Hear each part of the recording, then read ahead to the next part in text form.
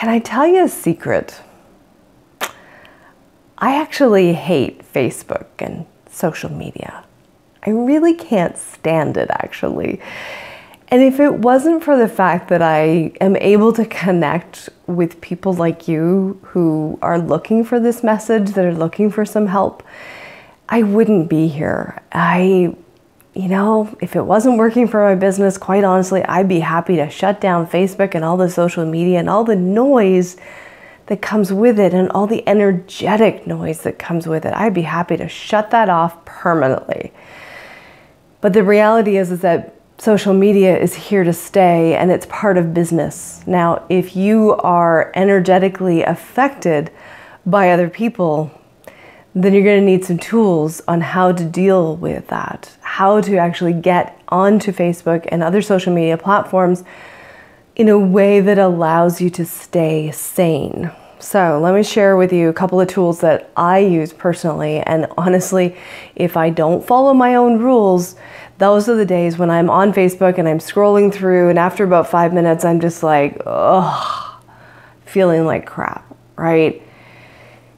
And what's happening is that I am picking up the energy of everybody that I'm scrolling past, and everybody who's complaining about their day, that's posting about some atrocity that's happening somewhere around the world, everybody who's posting and ranting about the political system. You get the picture, right? And I'm sucking all of that in because I haven't done my steps to take care of me first.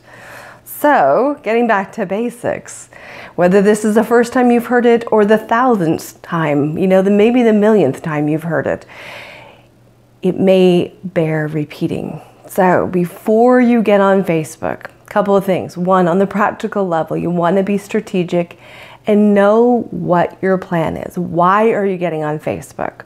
Are you getting on Facebook because of some automatic response that you think that you should be checking your news feed, you should be checking your notifications? Or are you being strategic? Are you getting on and you have an intention, you're going to get posting on these 3 places, you're going to do XYZ? That's the practical side of it. On the energy side of it, before you open Facebook, expand out. I'm talking way out, okay? Because the more expanded you are, the less likely you are to absorb all that stuff that's going on with other people. Okay. That's your strategy to apply that. And then as you're scrolling through, if you start to feel kind of sluggish, you want to be checking in on, it's like, okay, how much am I picking up from other people? Unplug, unplug, unplug, unplug from all those other people, okay? Those couple of things will save you huge for sanities. And trust me, it's like, if I don't do this, I suffer. And then I hate Facebook and I've just wasted a half an hour or maybe an hour of my time doing this, right? But when I go on, I am strategic, I expand out, and then I'm aware of the fact that I'm able to pick up all this stuff from other people, then I can go on Facebook and get off and still have my sanity in check. So, while it's here to stay, let's find ways around it. And as always, if you are ready to have even more tools and to really step in and own your inner dominatrix so that you can rock your business, then I would love it if you click on the link and book a consultation so we can have a call and talk about what's working for you, what's not working for you, and how to get things rolling in your life and in your business. Have an awesome day.